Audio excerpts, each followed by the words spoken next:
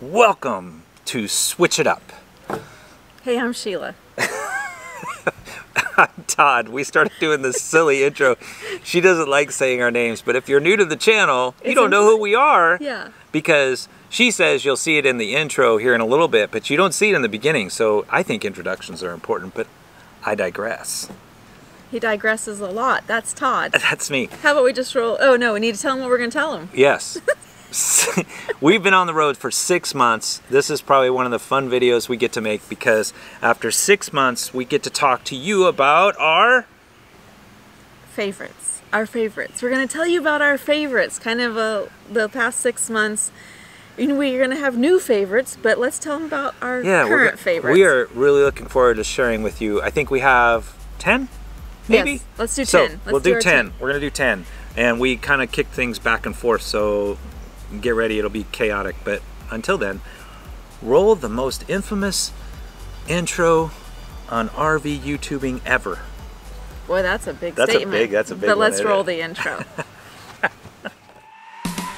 A man and a woman left their home to switch things up and go on the road.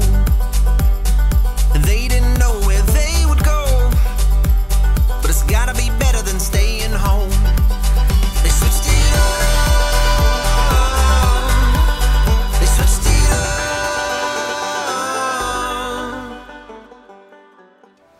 And we're back. I like to use my arms a lot for motion. Apparently I'm noticing this more and more when I'm looking at the videos. Must be my transition, I don't know. So let's talk. Welcome to all the new people. Thank you for discovering the channel. We look forward to having you join us on our journey. We're only 6 months in of our 1-year journey, and you can see that how we got to this point if you go back to one of our very first videos and selling everything, moving into our Grand Design Momentum 395 MS, buying a big truck and hitting the road. So for 6 months we've gone a number of places. You can see that on our website, GoSwitchItUp.com, and trying to get you all up to speed. You'll see an interactive map to places we've gone along with our videos. So today we're celebrating 6 months by sharing our favorites. Boy, that was a lot of info. Yes, but let's just start with some of our favorite. Had a lot of great experiences, but what about like your favorite motorcycle ride? We have an Indian dark horse that we take out. We call him the donkey. The donkey. Everything has a name. So our truck is Shrek. This is Fiona, otherwise known as Fee. I'm Sheila, but he's pointing to the rig. not. I've kind of gone through you. That's this is Fee, and then our motorcycle's the donkey. So when we first started, we've gone different places, but favorite motorcycle ride by far, we've been quite a few nice places. I'm going to say Beartooth Highway. We left from Red Lodge, Montana, and it goes up and over to 10,947 feet. I bet you didn't know I knew that. I looked it up. And then it goes over, and then it goes down into the Wyoming side, and it is the most spectacular motorcycle ride I have yet to see. It was absolutely beautiful. It was, the temperature change was massive. Yes. So I got a little chilly at the top. There was still snow up there. Yeah, but it was beautiful. I would agree. That was probably... and we shot a video on that, so you'll be able to see. If you are a motorcycle enthusiast, you will be like, oh my goodness. Now, we've been to some other places like Glacier National Park, but by far, best motorcycle ride, Beartooth Highway. There is not even, and we've done... So far. We've done Arkansas rides, we've done other things. I'm telling you, that was a fabulous ride. Yes, that was. Okay, how about your favorite? Okay, so we have some of our favorites. We might have, you might get two because we don't always agree. Yeah, but so how about your favorite national park? For me, hands down. Now remember, we've only done this side, the west side of the United States. We're getting ready to go to the east side, so we haven't seen everything. We haven't done all of the west side. We didn't do the national parks in California or Oregon or in Washington. Yeah, but so out of what we've seen, your favorite so far? Glacier National Park. There's not even like for me, it's just the #1 place. And when we started the journey, never heard of Glacier National Park. honest to goodness. Sheila was like, well, when we go on this trip, I really want to go see Glacier National Park. And I was like, I don't even know where that is. And she goes, it's up by Canada in Montana, or yeah, Montana. And I'm like, okay. That is the most unbelievable. Now, we had a very unique experience. there where we got to go and do things, but that was by far. And she has a little bit different opinion. I really loved Glacier. I did. I would say it's probably, to me, it's a toss-up between that and Zion National Park. I loved Zion. The bike ride there was fabulous.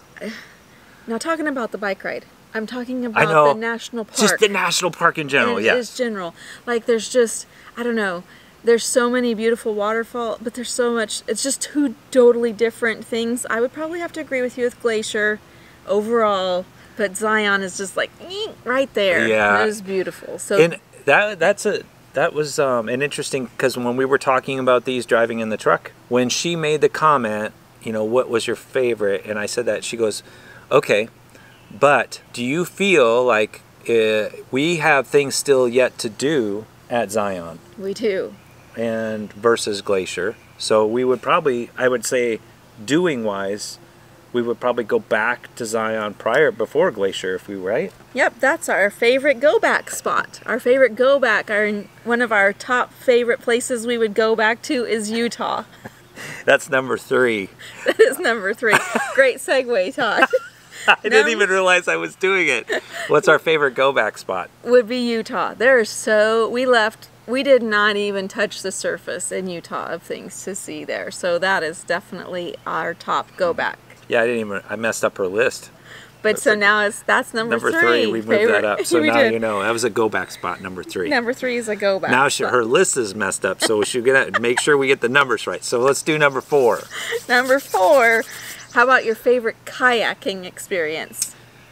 Okay, we enjoy kayaking a lot if you've seen the channel, so we've gone to a number of places. We've done the Grand Tetons and we've done some other places, but by far, overall kayaking will be in Florida. And there's the tree crabs? No, don't talk about the tree crabs. I did not like, that was down. If you watch the video, you will laugh at my idiotic. Well, you said Florida, so that was the first experience. You were waiting for that. You were like pouncing. And I could see, huh? We're at low tide. Oh God! Oh God! What the frick are those things? They're like, I don't want falling on me. Oh gosh! Oh, we need to get out of here. Like, this isn't even funny. I almost touched that thing because I was trying. I don't know, they're like crabs, like they're crabs crawling in the trees. No, we're not talking about tree crabs. I don't think I will ever live down tree crabs. I don't think so either. I am talking about like where they shot the different movies, the Tarzan movies. What was that? Silver Springs, I believe. We love that. I love that. Yeah.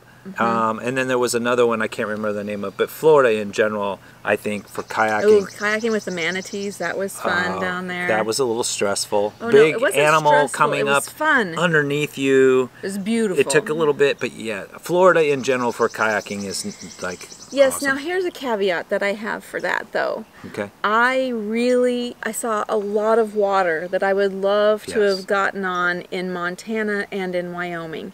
However, it's beautiful. It is beautiful. And so I can't say, I would say Florida as of right now is my favorite kayaking where we've been able to go. There's some beautiful rivers that I would love to kayak in Montana and Wyoming. However, we are not whitewater trained. No. And so she was talking about getting helmets and floats. I think she was just trying to kill me. No, and to throw me on this whitewater. I looked at it and I was like, ooh, those are class 3 and 4, some 5s. We're not anywhere ready for that. We need to take some classes, some roller classes, and we do not have the right equipment. So, just as a tip, if you're going to start kayaking, pay attention to the water, but I would love to go back to that and try that water. I think that's a whole nother segment where we would like hire some guides and have them train us. That would be a whole nother thing. REI does some great classes. We can do that. She's an adventure seeker that likes to push her husband out of his box. Anyway, I was just saying that there's some favorite go back to some water that I want to try. Yes, but as of now, favorite is Florida. Yes. Let's pause. We are pausing for the honey wagon. Oh no, a tractor and a honey wagon. Uh-huh. A tractor honey wagon. Here's a fun fact. don't buy anything from the honey wagon. They don't offer honey. We're not using that video. Number 5. Another thing we enjoy getting to do is we have e-bikes, and so we love to take our e-bikes out. So how about let's talk about some of our favorite bike rides. Yeah, we have the Hemingway e-bike, and we have a link down below. We became ambassadors to them just recently, so they're a great bike and we enjoy them. As far as, man, best bike rides, you mentioned Zion, but hands down, I'm going hands down. We got a very fortunate opportunity, and that was to going to the Sun Road with no traffic at Glacier National Park. And if I'll find some video footage, because you guys are going to be blown. It is an amazing video, and that was the most epic, beautiful bike ride thing. And you have to do it prior to, when was that? When do you have to do it prior to without traffic? I would say before like June 20th. Father's Day-ish. Yeah, somewhere in there, depending upon how much snow they get. But mid to late June, do you have something? You still have the ability to ride that road with a bike before they open it up. Nice. So that was spectacular. Is that your number 1? You mentioned Zion. I really liked that ride too. That was just totally different. Boy, gosh, that's so hard. Some of our most great experiences have been on those bikes. I enjoyed riding them on the beach in Panama City. Yeah. Just going down, and I also enjoyed taking them up and over the bridge to Sanibel Island. Yeah, that was good. We've also, I think we do probably kayaking and e-biking more than we actually do on motorcycle rides, because I think it just gives us more time together, being able to talk. And we get back and see things off of the road. We even took the bikes when we did our boondocking. We took the bikes up and over, and that was beautiful too. But number one probably would be that Glacier, going to the Sun Road. Now it'd be beautiful on a motorcycle, but we got to do a lot more pulling off. And there's no cars. Yeah, but Zion, obviously you can see we're torn between, and the beach. Anyway, there was a lot of great experiences. These are supposed to be our favorites. Yes, I know. Okay, number 6. How about our favorite state? Okay, again, I don't want to exclude anyone on the East Coast, so we're talking from Kansas this way, and we haven't done 3 of the states. But as of now, most surprising state, by far, hands down, will be Utah for me.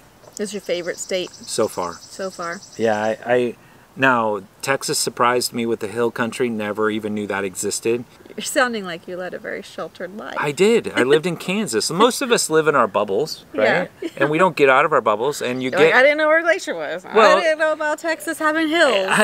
Well, you don't.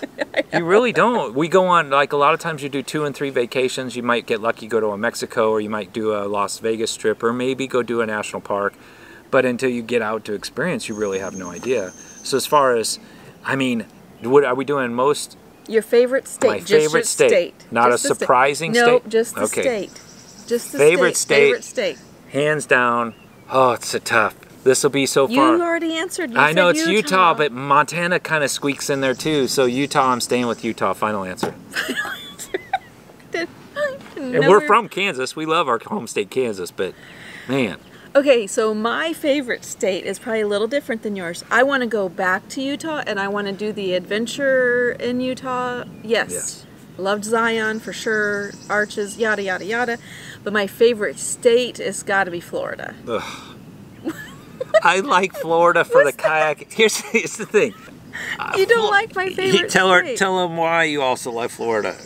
Okay, so all the things about Florida. You've got the ocean, you've got the beach, you've got the Gulf, you've got the kayaking abilities, and you have the happiest place on earth. Ugh. I love Disney World. We are so disagreeing on Disney.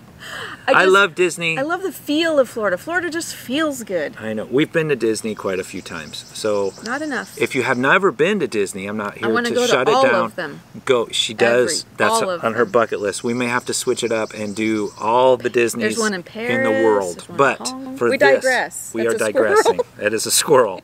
Florida is just hot and muggy in the summertime. In the winter, 110 in Utah right now. Yeah, Dad just told us that. Anyway. We haven't been there in the hot times. We really enjoyed the nice cool times. Right. Anyway. I'm staying with Utah. Okay, you say Utah. I'm going to choose Florida because I love all the water. And the mugginess. You could pour the water off of you in the summer. Really? Okay, how Miami's cool. Yeah, Key West was awesome. There's a lot of amazing things. We love Clearwater area. Yeah. Okay, anyway, how about number 7? We'd probably be more apt to move to Florida versus most any other state. Wouldn't you say? That's not on the list, but I'm sorry, my mind is processing our dynamic here. I don't know. I have another favorite state for moving, but that's coming. Okay. All right. Number 7. How about our favorite experience? Other than biking and like just overall, we do different experiences. We've done helicopter tours. Yeah, we did a helicopter tour to the bottom of the Grand Canyon, which was fabulous. We've done helicopter over Mount Rushmore, which is amazing. But experiences that we have done on our channel in the last 6 months. Yes, those experiences. What's your favorite? Moab, Portal Jeeps. Brandon. He took us on this Jeep tour. Going up the Devil's Backbone, seeing the sights, seeing the dinosaur footprints. That is the one place out of all the things that we have done that I wish we would have taken more time. Like, because it was like 4 or 5 hours, and I think we could have done like an 8 hour. Yeah, we could have said, hey Brandon, we're going with you for the day. We want to see the sunrise to the sunset, and we would have loved it. And the Jeep going up and down and articulating and doing all things. I was freaking out in the very, very beginning, but as you got into it and you got more comfortable, that is like an experience unlike anything that we've ever done. And I just really fell in love with that. I understand the Jeep thing now. Ooh, does that mean I can get a Jeep? She's still talking about the Jeep. We'd have to change our whole, we'd have to sell Fiona, get a Class A, tow a Jeep. We'd have to, we'll talk about a plan. Season 4 and 5. If we can continue doing this life for a while, that might be a switch. Okay, so we do agree on the experience. I would say of the experiences, that probably has been my favorite. That fell in love with it. That's where I fell in love with Utah. That's where I fell in love with the Jeep. Love that. That was great. Okay, how about number 8? How about your favorite town? Like just the vibe and the feel of a town. Okay, I got to thinking about this because we had discussed these as we drove down the road a while back, and so you start processing because you can't think of everything at first when you do so much. So I came down to Estes Park. That's a good one. Okay. My close second would be probably Jackson Hole, Wyoming. Okay, but we're doing our favorites. I know, but I mean, it's like I really like the Jackson Hole area too. Yes, that's a great feel. Estes Park. I do like the vibe of Estes Park. Yeah, there's just something about being able to walk around, the shopping, and the environment. Did you just say shopping? Well, shopping for you, but I mean, just going out, walking around. It's not the same type of shopping. We went to the Mall of America. That's not, I didn't even shoot video while we were there. It was not the same. Okay, but the feel, just the overall feel of the town, the people, Estes Park is gotta be, I would agree. My favorite, I also really liked Naples, Florida. Oh, yeah. But it's, again, I could just sit by the...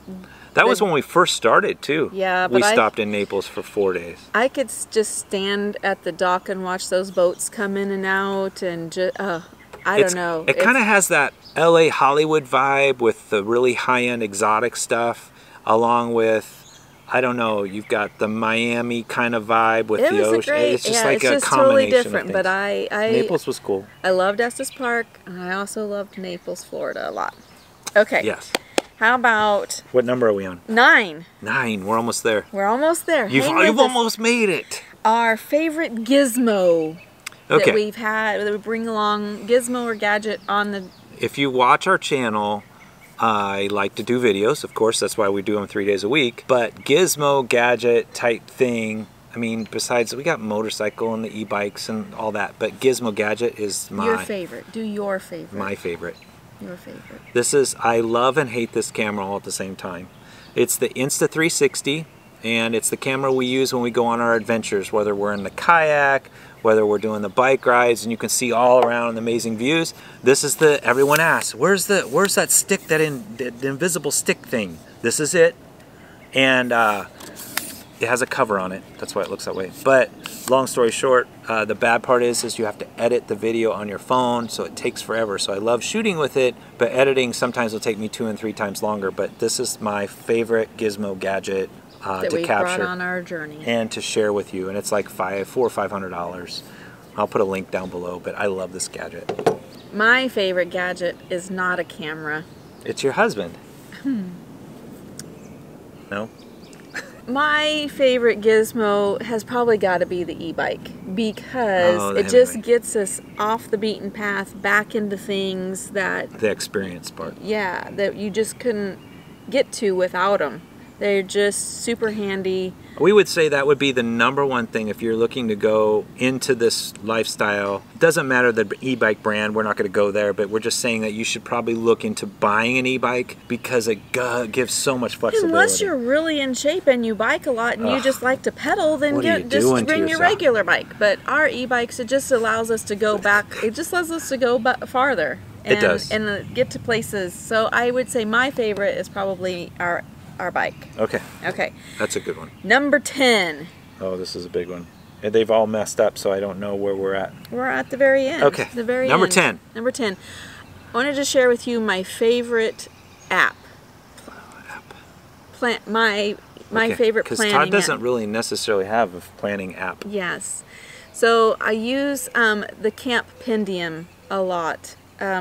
We use our Garmin 360 or our Garmin 980, 890. Juice, we did a video on that. That would be my favorite. Would that be your favorite? Yeah, if we're going to go in the planning stuff, yes. Yeah, the Garmin is great because it provides you the peace of mind, safety, road safety, height, all that stuff.